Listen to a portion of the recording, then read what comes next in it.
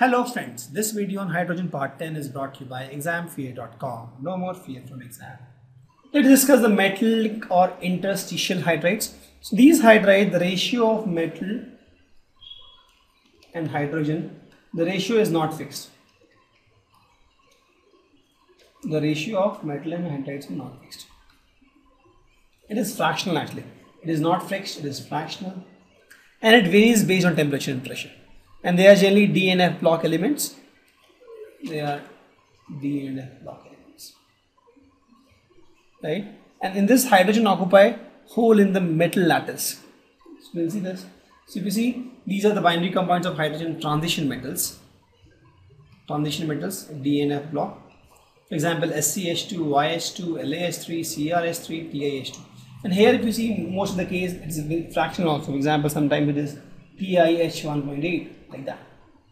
We will see more on this. And if you see, as I told, in these hydrides, hydrogen occupies interstitial position. So if you want to visualize this, think of it as a sponge. This guy SCH2, and sponge is holes in this, right? In these holes, hydrogen occupies space, and this is something which is used to store hydrogens. Now, a lot of research is going on this potential of the interstitial hydrides to store hydrogen. So if you see like this is my interstitial hydrides, and there we have space, right? In this space, all these hydrogen molecules set, because as I told that all the H plus ions very small in size, right? So it is so small that we leverage this feature of H plus ion to store in these hydrides.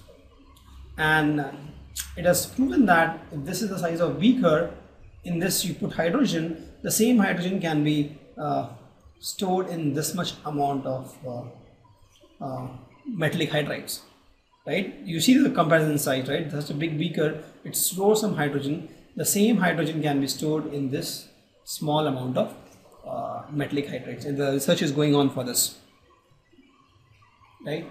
So, and also this property of absorption of hydrogen is also used in catalytic reduction and hydrogenation process, because in the hydrogenation process we need to provide hydrogen, so this is used a lot, and also in the fuel in the cell where we are talking about using hydrogen as the replacement for coal and petroleum, right? And some metals, for example PD and PT, they can store a large volume of hydrogen, and they are also used as storage media, as I explained that for storing hydrogen, so that it can be used as fuel in the cars.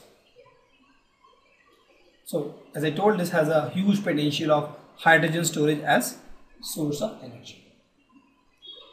And as I have told, it is not fixed, it is fractional. For example, PDH, if you see, the value is from 0.6 to 0.8. So they are also called non-stoichiometric hydrides. Why? Because the ratio of hydrogen in the metal is not whole number or natural number, it is fractional. It is fractional, and also it varies based on temperature. If you increase the temperature, decrease the pressure, these values may change. Correct.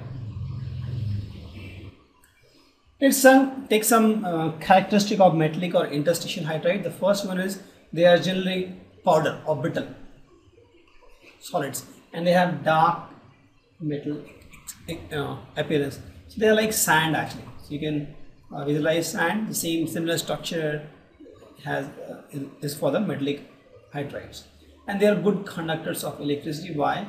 Because the H plus ions are trapped, so they conduct electricity, and the conductivity decreases with the increase in temperature, because the moment you increase the temperature, the H plus ions goes off and the conductivity decreases, and it has high thermal conductivity, and most of these hydrides are harder than their parent metal. For example, you have a parent metal, you create hydride, and this hydride will be harder than the parent metal, and they undergo reversible decomposition of H2 gas and metal. So on heating these, they release hydrogen in atomic state, and that's why they are used as a storage, because you heat the particular hydride, it will release hydrogen, and then you can again pump in the hydrogen in the empty space, again you heat it to release hydrogen, and the released hydrogen can be used as fuel in the car, right? And there is no chemical reaction between the metal and the hydrogen in this kind of hydrides. There is no chemical reaction as such. It is just that in the metal, the hydrides are stored in the trap. They are trapped actually. There is no reaction as such. It is more like a sponge where metal acts as a sponge and the hydrogen goes and sits inside the sponge, and it is hydrides. But there is no chemical reaction. Please note, there is no true chemical reaction as such between the metal and hydride. In the other two scenarios we have seen, the covalent and ionic hydrides, they are actually the metal, the non-metal reacts with hydrogen. In this case, the metal does not react with hydrogen. Metal acts as a sponge. It has an interstitial space. Hydrogen just go and sits there. Since any number of hydrogen can sit there, so it's not stoichiometric also. The ratio of hydrogen in the metal is not what you call whole number, natural number. It is fractional also sometimes. So when you heat this, the hydrogen goes off. Thank you. Visit examfear.com to watch free educational videos, try free online tests, get the best quality study materials, study from the best tutors and mentors, and much more. Thanks once again.